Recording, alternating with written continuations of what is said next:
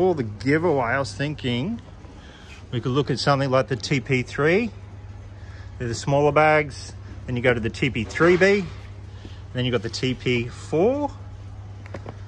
So I'm thinking probably around the TP3 or the TP3B. Let me know what you think. So then we're looking at screwdrivers. I'm thinking the flukes. These are the slimline ones as well. So over here, we've got a whole kit. Almost 120. Not bad at all.